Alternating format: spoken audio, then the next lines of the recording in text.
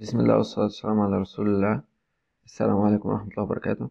In the video, we'll try to explain how to extract the mean and SD from graphs using WebPlotDigitizer. Some graphs use these lines to show the SD or the SE. SE is for standard error and SD for standard deviation.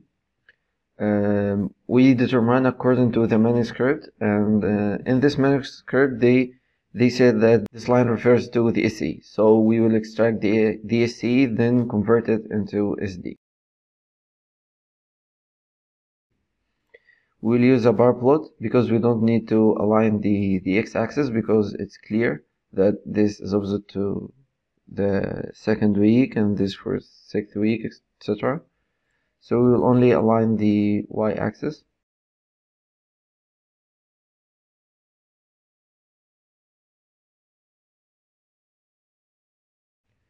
And we add datasets according to how many lines we have here.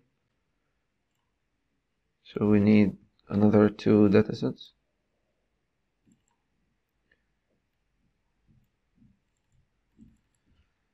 The first one is placebo.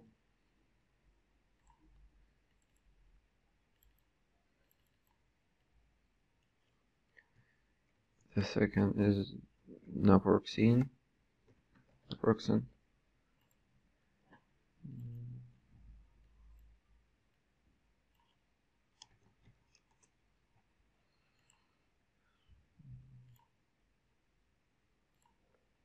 For explanation, we will just use one point, and to explain how to extract the mean and SE, then convert it into SD, and you can apply it for all the points. But to minimize the length of the video, we will just apply it on only one point. So we will choose the 6th week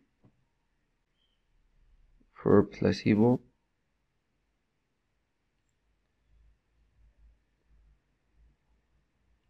We can assign either the upper point or the lower point, it doesn't matter.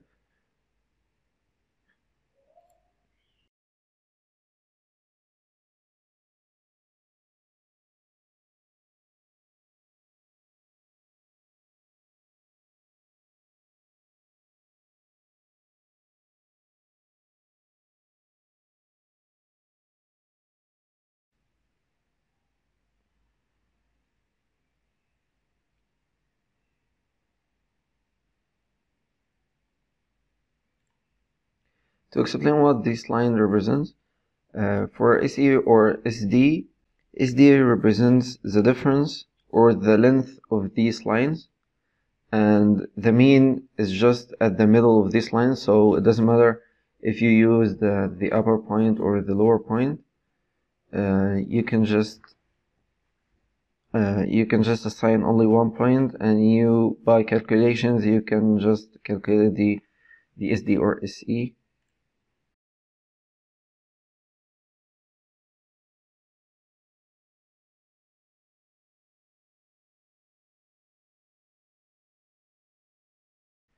As you can see here, 2 points for each dataset.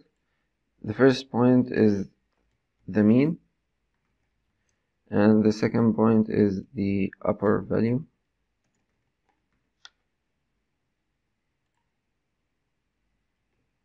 And we will calculate the SE.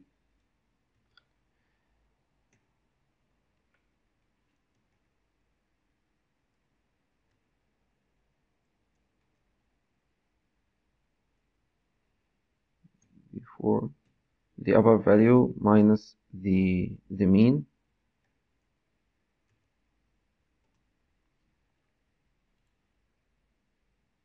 And we do this for all the points.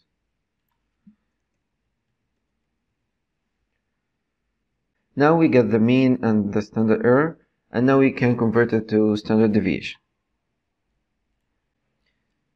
Using this Excel file, we can convert the standard error into standard deviation, or the confidence interval into standard deviation.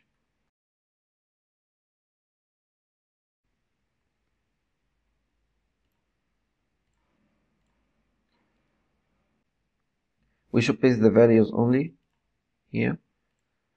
A number of participants represent the sample size of each group, and you can easily copy it from the manuscript. So let's assume it's 30. After we write it, the standard deviation will be displayed. So we copy it, then we paste the value, standard deviation.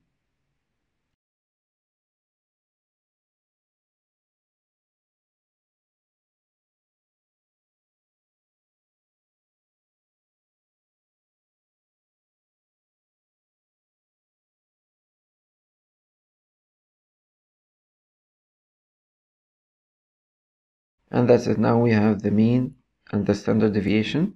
And now our data is useful for analysis and can be used in extraction. If you want this Excel file, you can message me or send me an email through the email written in the description. Thank you.